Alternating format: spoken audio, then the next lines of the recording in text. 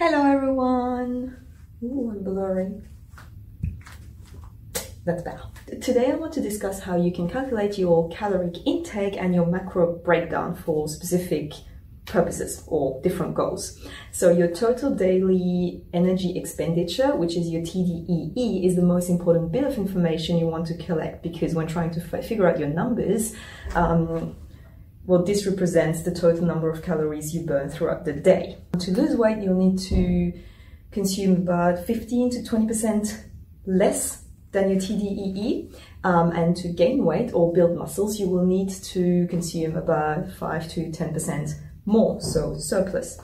You can calculate your TDEE using the American Dietetic Association Formula, which I have found to be the most accurate, and it's the one that I really like to use the most. So today I am going to go through this with you so that you can then calculate your own caloric intake and numbers, macro breakdown. So I will go through it using my own numbers so that you can see what it looks like, and hopefully you can then apply it for yourself. Step one is to calculate your BMR, so your basal metabolic rate.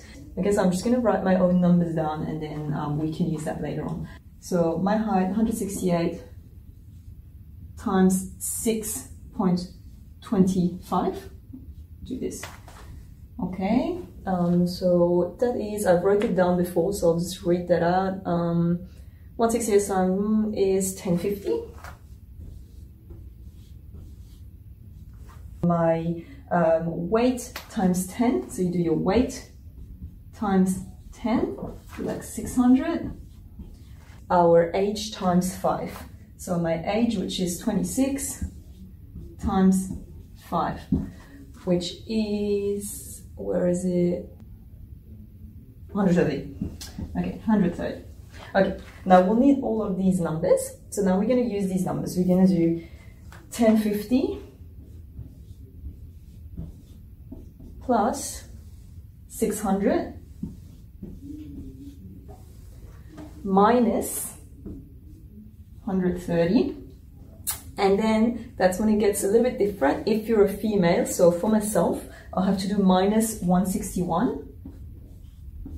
If you are a man, however, you would do plus 5 instead of 161. So this number would change if you are a man, and it would change to plus 5.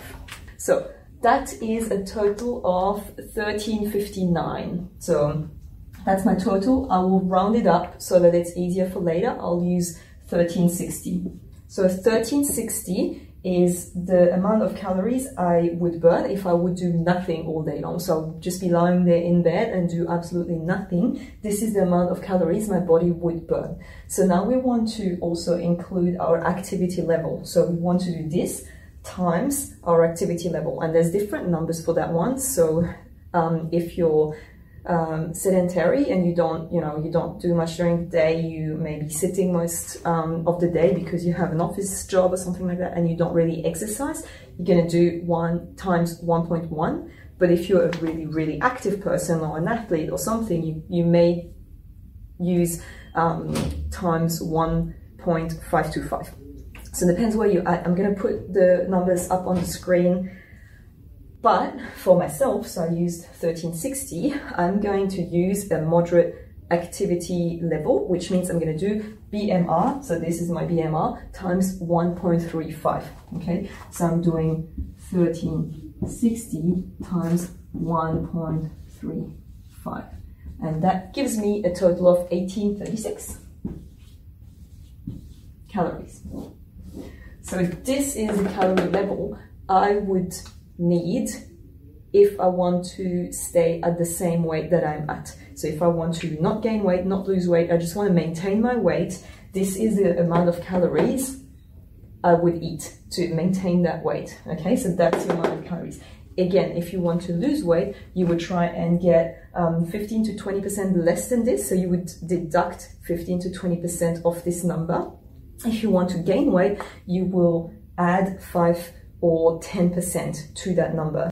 This is a really great place to start, but obviously it's still only a number. Like, you will have to, try it for a few weeks and see how you go, and then adjust that number. So it's not a number that you will keep forever, like it will change, your activity level will change, everything will change. But once you actually know yourself a bit better, you have this basic number, you try it, you see how you go, then you can adjust it, and yeah, hopefully get to know yourself and your body better and see what you need to do and how you need to adjust it to, you know, do the best out of it. So now that we have the caloric number, which was 1836 calories, that's to maintain weight. And let's say that my goal is to maintain my weight. I'm happy at where I'm at. So this is what I'm going to use now to calculate the rest. So now we're going to start calculating our macronutrients.